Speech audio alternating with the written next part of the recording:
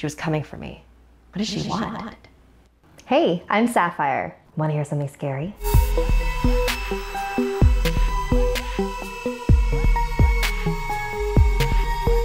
Google Earth is a pretty amazing website, but it can also lead to some strange discoveries. In our next chapter, I will be telling you a story that originates from Creepypasta. A few years ago, I was in a car accident. Since then, I really don't leave the house that often. It's difficult, and the idea of seeing a car drive by makes me feel lightheaded. So my friend showed me Google Maps. I was fascinated by the fact that I could see all over the world, almost like being there. I became instantly hooked. I'd virtually walk down streets in China, Japan, Germany, England, so many places. The faces of the people were always blurred to protect their privacy, but it was still enjoyable to see them out there, enjoying their life, walking like it was no big deal. One day when I was looking around Tokyo, I spotted a woman wearing bright red sneakers, the same kind I was wearing.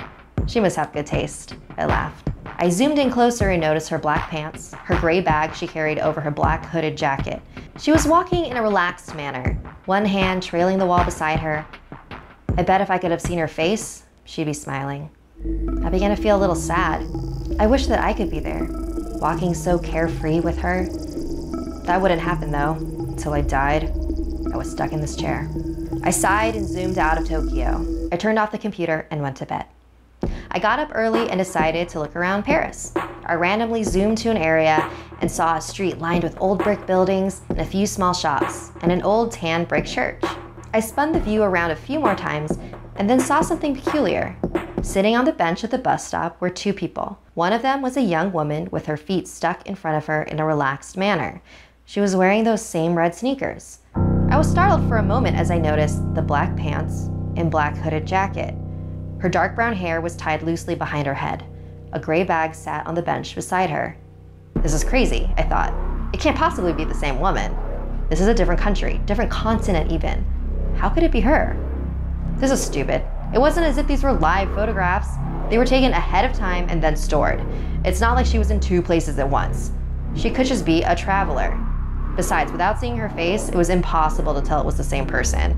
Brown is a common hair color. Those red sneakers were something I purchased online. I'm sure a million other people did too. I shook my head and went to fix some lunch. When I got back online, I decided to look at Berlin. I picked a random street as usual. It looked pretty empty. There wasn't much to see at all, really. I was disappointed and moved my cursor to click away when something caught my eye. I turned the view, and there they were. Those damn red sneakers. I stared in shock. How could she be there too? Even if she was traveling, there's no way I would find her every time. Even finding her in Paris would have been one heck of a coincidence, but this was crazy. Was this some kind of joke? Had Google decided to play a prank on its users that use their product so much? I did a quick search, looking for a note about a woman that shows up like Waldo. There was nothing. I looked through articles on strange things you can see on Google Maps, but none of them mentioned the woman that travels the world with you.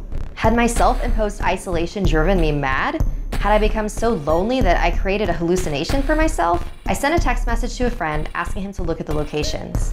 I asked him if he saw the same woman. Then I waited, hands sweating, heart thumping in my chest. I jumped when my phone beeped. I see the lady you're talking about in Berlin. I didn't see her in Paris or Tokyo. Is this some kind of game or what? Are you okay? I didn't respond, instead returning to the locations in Tokyo and Paris. There she was. I shivered. Who was she? What was happening?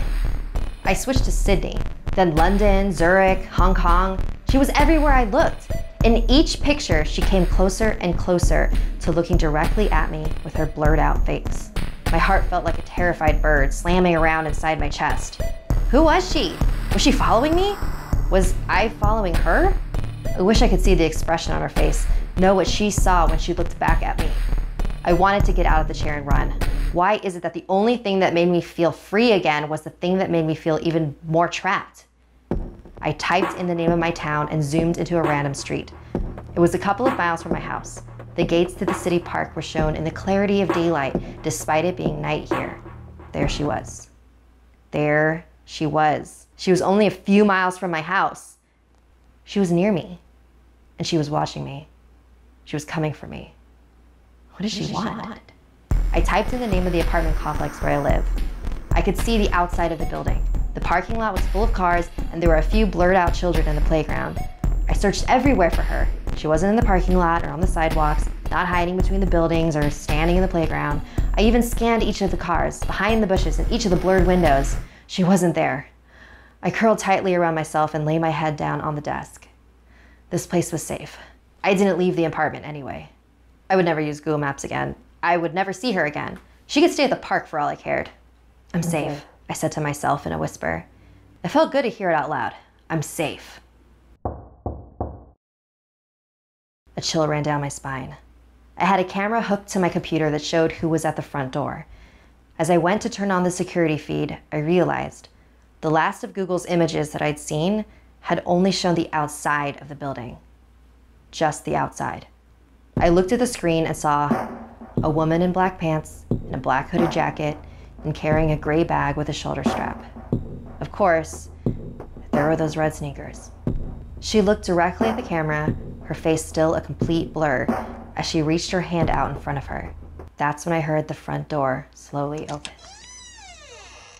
Want some Snarled merch? Head over to snarled.com where you can snag sweet pins and other items like a limited edition Something Scary poster. For more information, click the link in the description. And if you're planning on heading to VidCon, me and my fellow Snarled ladies will also be there on Thursday, June 22nd. Come say hi from 9:30 to 11:30 a.m. And if you've got questions you're dying to ask, head over to our panel at 3:30. Like this video if it gave you the chills, and don't forget to subscribe to Snarled and check out our other videos. And if you dare to follow me, my links are in the description below. Until next time, sweet dreams.